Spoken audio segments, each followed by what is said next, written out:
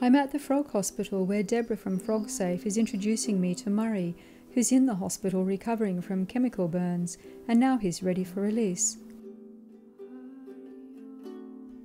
They come from the east coast of Australia, from about Townsville up the east side of Cape York. So far north Queensland? Yeah, okay, definitely far north Queensland. And they're basically, I mean, you can find them in the rainforest, but also they really love the swampy environment. The light green patch of skin on his back is where he was exposed to the chemicals.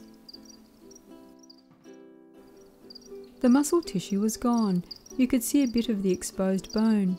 It had eaten through the entire skin layers. The whole time that such a deep wound was healing up, he really wasn't very crazy about food. He would eat, but not aggressively. Deborah would leave the food in the tank and then notice a couple of days later the food was gone. So he was eating, but not very much. He felt really lousy for quite some time because this was a very deep injury. Yeah. And then once the injury had completely healed over and the skin had healed over, then he suddenly started to get interested in food. Now Murray eats really well and he's putting on weight. Will the pale green scar turn to a darker green to match the rest of Murray's skin? It's always going to be much paler than the rest of the body skin. The damage has been so bad that it's actually damaged the pigment layer.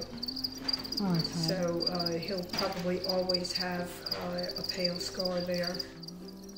Pigment is made of blue and yellow particles in the pigment layer, and what he has had is partial damage to these particles, so it's not the same shade of green. It will probably be that way permanently because the damage was so deep. There is just one thing that needs to happen before Murray is returned to the wild. You're just waiting for the rains to come? We're waiting for the wet.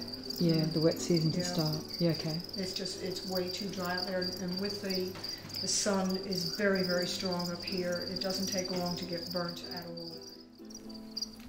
We can all help Murray, other frogs and wildlife too by storing chemicals in a locked cabinet and by keeping chemicals and especially fluoride out of their waterways. No fluoride. No fluoride.